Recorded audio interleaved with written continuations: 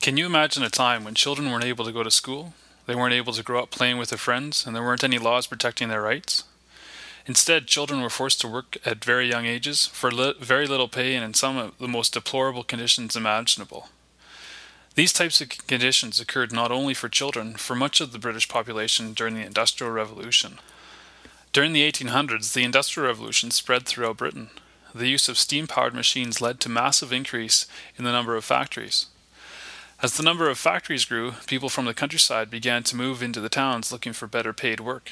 The wages of a farm worker were very low, and there were less jobs working on farms because of the new inventions and the use of new machines such as the seed drill.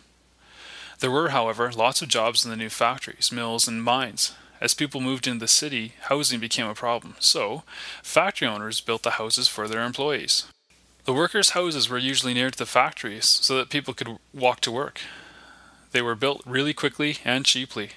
Most had between 2 to 4 rooms, 1 or 2 rooms downstairs, and 1 or 2 rooms upstairs. Most of the houses were crowded with 5 or more people, possibly crammed into a single room. Even the cellars were full. Most of the new towns were dirty and unhealthy.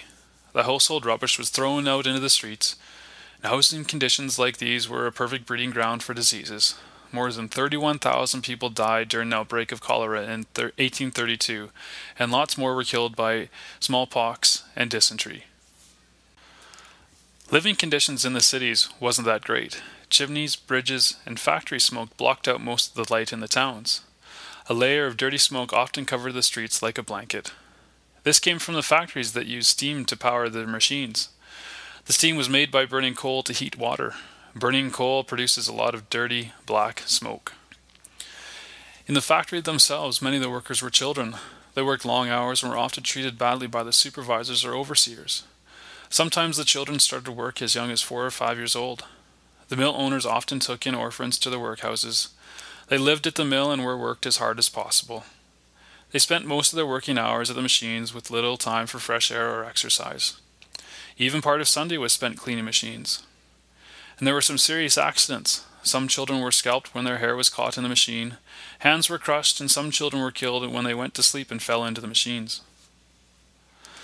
Not all factory owners fed off their employees.